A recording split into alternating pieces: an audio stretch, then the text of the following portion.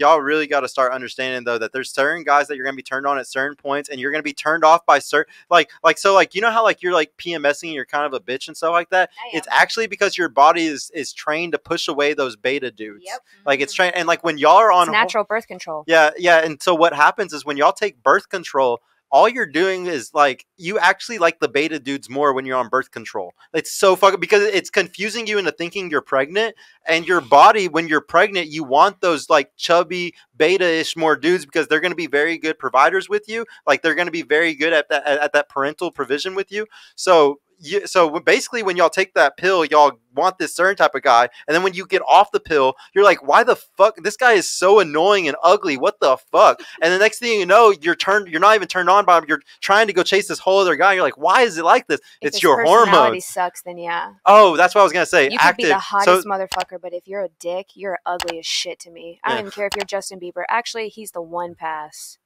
No. So she and thinks Michael you're B. ugly as Jordan, shit, Sergio? And Travis Kelce, and Travis Kelce. Anyone else, fuck you, bro. No, but what I was saying is like y'all are active, so like y'all go with like the flow of things, like the women around you and stuff like that. So y'all's hormones are very and then it's always going based off the day of the week and everything like that. Guys are reactive. Okay, it's like a fight's about to break out. Testosterone spikes. A hot woman's there. Oh, I want to fuck her. Testosterone spikes. Our testosterone spikes based off of environmental things that are going on, and y'all's is like a fucking wave. Fight or flight. And so like we wonder why we have such a hard time in relationships and shit like that. It's because your woman's doing this, and then you're as a guy, you're like beep beep beep beep. Well, respectfully, at random points. Get the fuck with it, bro. Come on. Oh, ride the wave. If we're gonna but it's an expectation. If we're gonna do life together, then figure that shit out. I definitely like encourage guys to like watch their girls cycle and know. Like I would say I guess I'm gonna do a little TMI, but your girl will usually fucking come on to you 2 weeks after her period. You don't even have to do anything about it. I was gonna ask you, best sex is on your period. I'm sorry. Oh, disgusting. It just is. That's an unpopular opinion. That's how I am. No.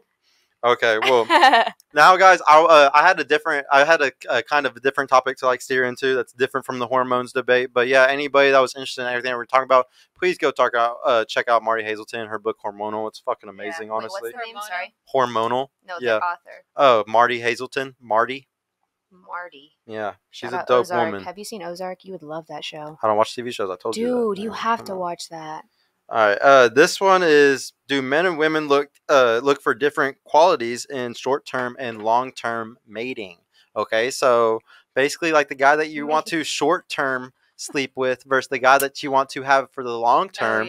Do y'all look for different qualities in that? All right. And the first question is: in your opinion, do men and women prioritize different qualities when seeking a short-term mate? You want to go first? Yeah, definitely. I feel like women are definitely going to look out for like the big dude. The hot dude for like short term. Yeah. Yeah, the hot guy at the foam cannon party. Yeah. See, but I'm not. No. It just depends. No, because if it's short term and you don't have a little bit of an animal instinct in you? Oh, come on now. Like, I'm respectful. I'm being very respectful of my sexual history. And for that asshole that said my body count's probably over 15, it's actually a single digit. You fuck. Thank you very much. But like literally I want to jump on the fuck boy. But I'm not going to do it because he can get whoever the fuck he wants in that pool, and I know that. I'm a privilege. It doesn't That's mean he what has to be a fuckboy, though. But if if he's a good guy. That's very good. So I only date respectful fuckboys. Literally, all of my past exes are beautiful. They are, but they're also really good people. They're really good people, though. You would never think that they're good people because most of them. Sorry, guys, I know I'm going to fit the stereotype. Are athletes, but like there are good athletes out there. I promise. There really are. Yeah. I mean, now they fucked up and I dumped them because they had the stereotype of cheating, but like we're cool now. Were they cheating or were y'all just like? I mean, we were both unhappy with each other and stayed way too long. I mean, I always like to say, you just shouldn't ever be with an athlete and then expect them not to cheat. Like that's like the few guys that are like you know how I always say like guys are only high value after years and stuff. The guys that aren't are the athletes. So it's like if you choose those, like you better accept what's coming. Well, we got too comfortable with each other. Like the spark totally died. Yeah. Oh, and I wanted to bring up something. You know how you always say like this doesn't work or like I'm not like this. Let me bring up something. So like everything that we talk about on this show, it's all nature versus nurture. Yes. It's all like nature says, like my DNA says that I'm going to act like this animal and do these. The studies show that we're going to do these things like we've done for all of our history. Yeah. And then. Sorry, I'm getting hot again.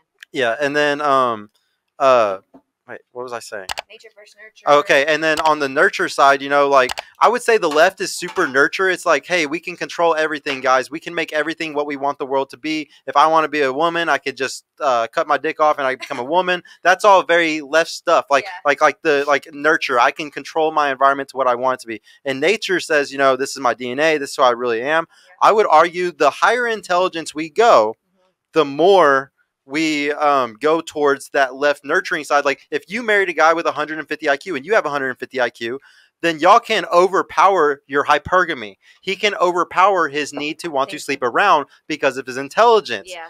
This is where that whole thing can fall apart, though. Mm-hmm. Studies show that a guy, the more intelligent they are and the more wealthy they become, the more likely they are to cheat. Yeah. So it's like, I don't think it matters about the intelligence either when it comes to those type of things. But I love to say, you know, you can be intelligent and be outside of like the norm, but at the end of the day, most people are animals.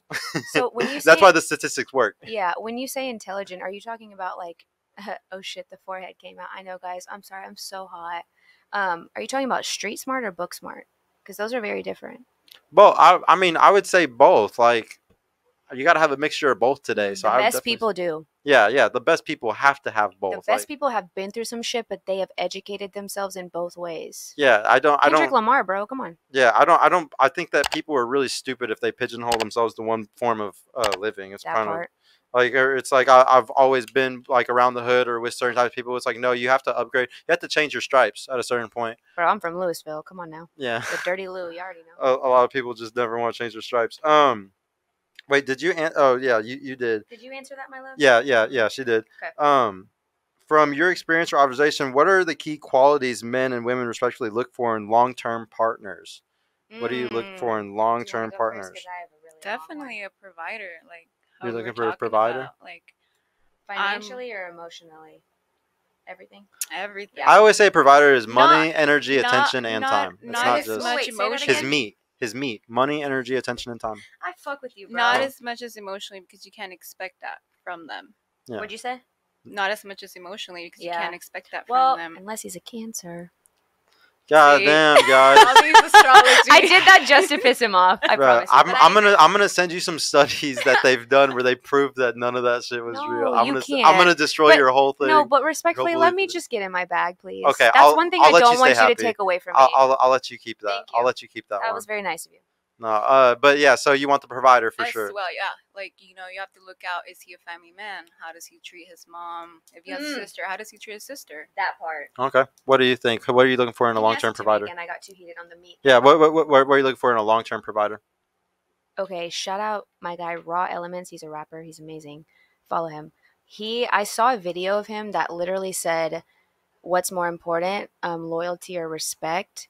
And my immediate thought was respect, but then I think he said something like loyalty, because you can respect the fuck out of somebody. Like you, I just met you today. I respect you as a person, but like if you were to do something disloyal to me, I would fuck you up.